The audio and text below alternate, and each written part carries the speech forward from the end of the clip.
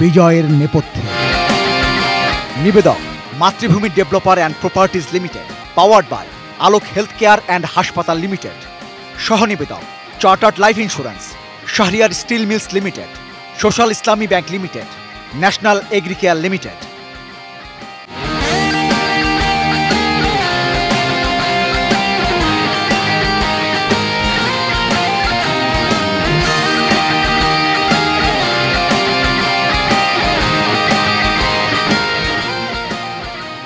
সুপ্রিয় দর্শক, বিরতি থেকে এসে আবারও আমন্ত্রণ বিজয়ের নেপথ্য অনুষ্ঠানে। কথা বলছিলাম আমাদের আজকের অতিথি ব্যারিস্টার র-উল-ইসলামের সাথে। ভাই, আপনি বলছিলেন যে আপনাদেরকে গার্ড অফ দেওয়া হলো, তারপরে থেকে একটু বলবেন। হ্যাঁ, তারপরে তো আমরা এদেরকে ওরা নিয়ে গেলেন একটা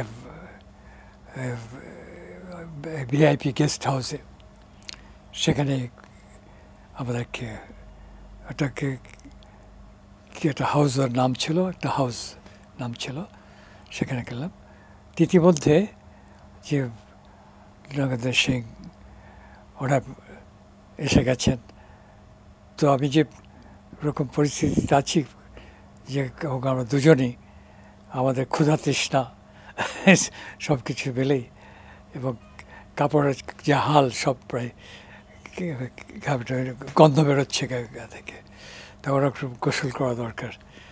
তো তারপরে অতক্ষণ আর কোনো কাপড় নাই। তো তখন ওই যিনি এসছেন দিল্লি থেকে, তার কাছে বলেন যে আমরা তো ফৌজি মানুষ, আমাদের কাছে সবসময় কিছু একটা কিছু থাকে।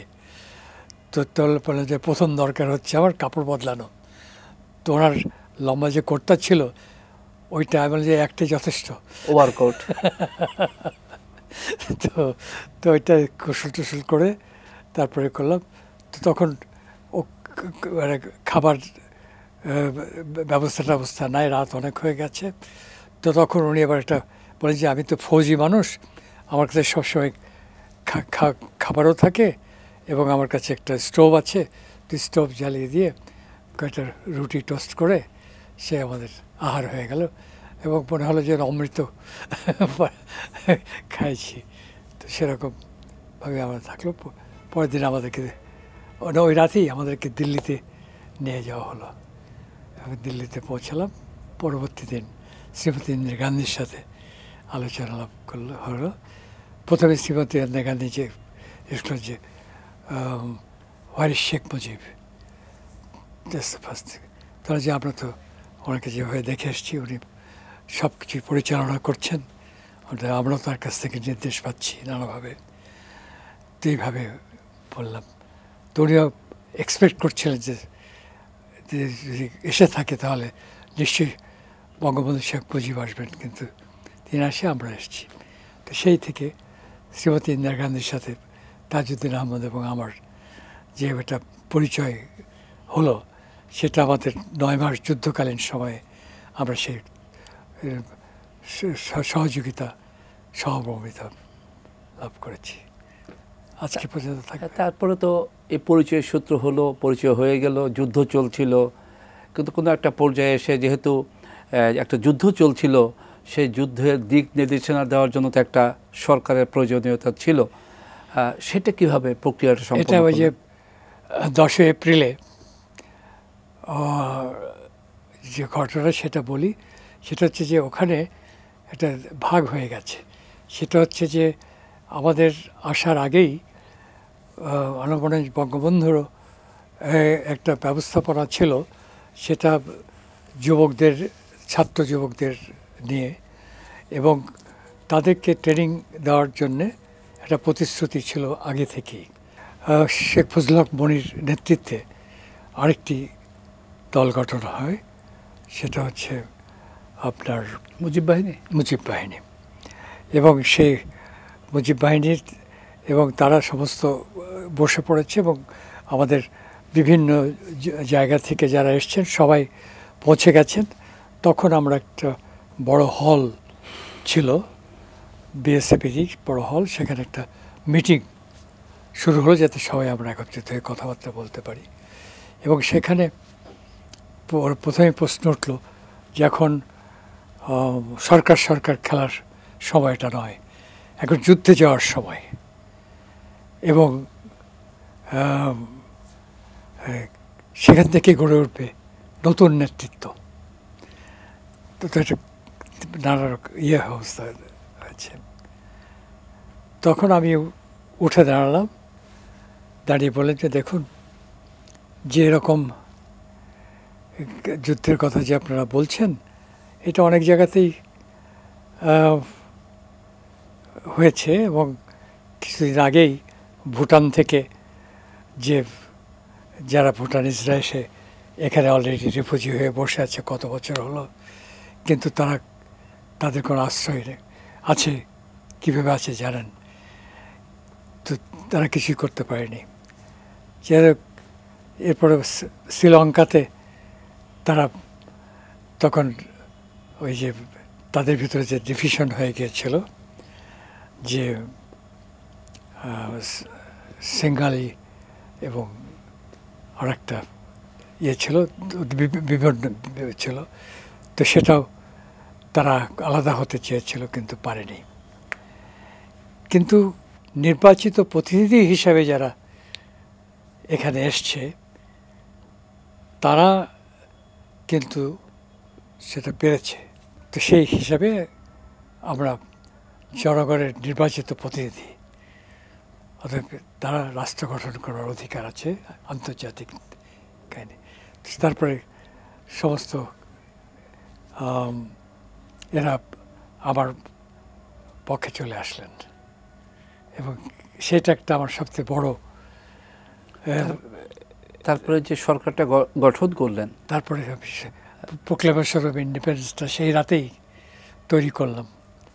এবং তারপরে তো আপনারা বোধহয় যেটা বাংলাদেশ সরকার বলা হয়, 17 এপ্রিল যে তদানীন্তন বৈদ্যনাথ তলায়, পরবর্তীতে মুজিবনগর, সেখানে সরকার গঠন করলো, সেখানে তো আপনি উপস্থিত ছিলেন, কিংবা স্বাধীনতা ইস্তেহার তৈরি করতে হয়েছিল, সেই সময়টা একটু বলবেন?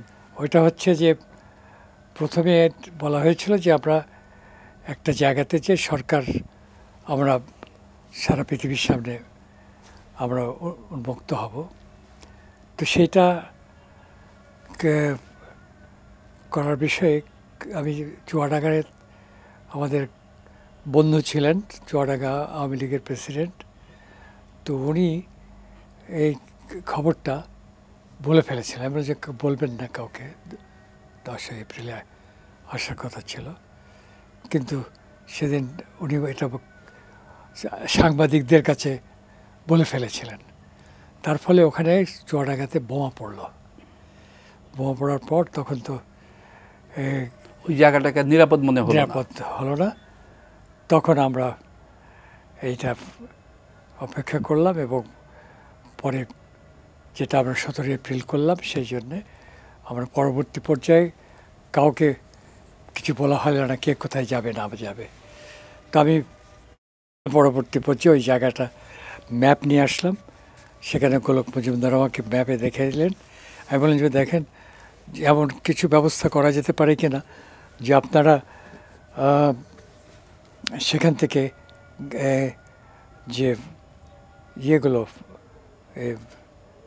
এয়ার স্ট্রাইপিং করতে পারবেন কিনা, মানে মাটি থেকেই ওখান থেকে বসিয়ে যদি আমাদের প্লেন দিয়ে, যেমন চুয়াডাঙ্গায় করেছে, এটা না করতে পারে। তো সেই জন্য উনি বলেন সেরকম অবস্থা আমি করে দেবো। তো সেখানে ওই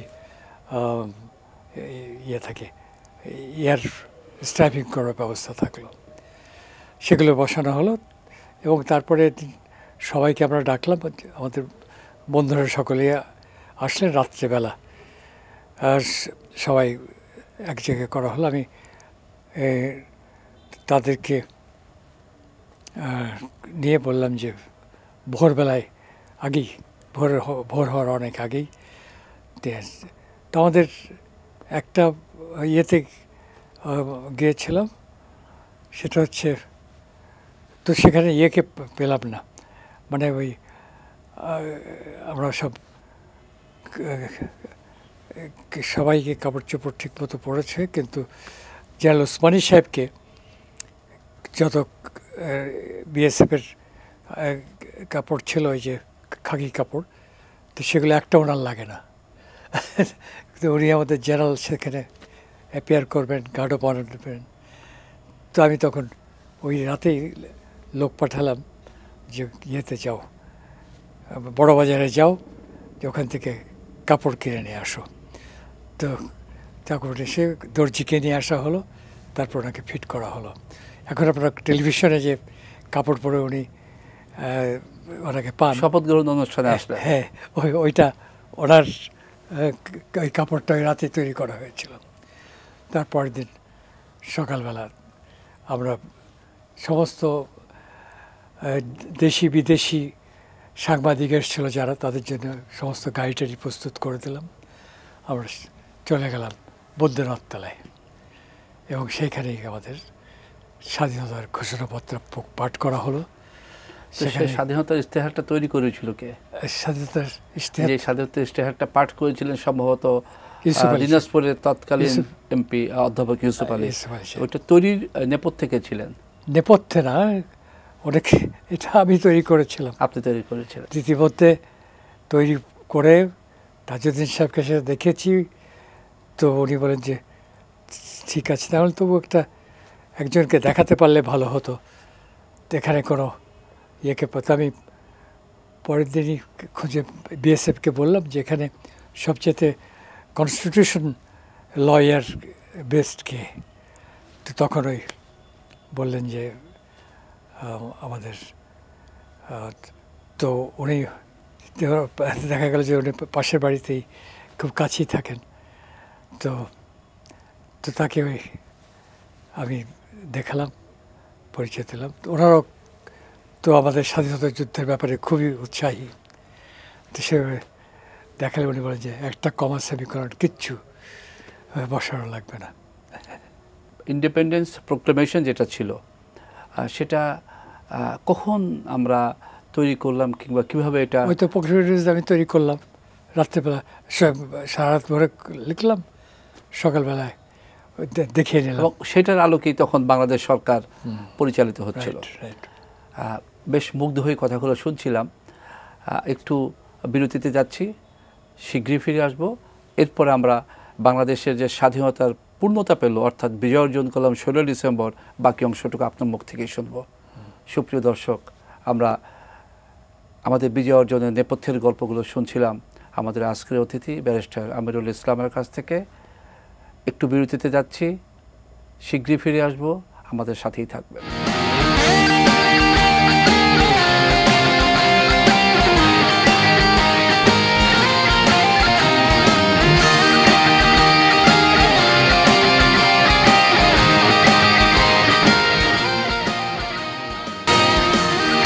বিজয়ের নেপথ্যে নিবেদক মাতৃভূমি developer and properties limited, powered by Alok health care and হাসপাতাল limited. সহনিবেদক chartered life insurance, Shahriar steel mills limited, social ইসলামী bank limited, national Agricare limited.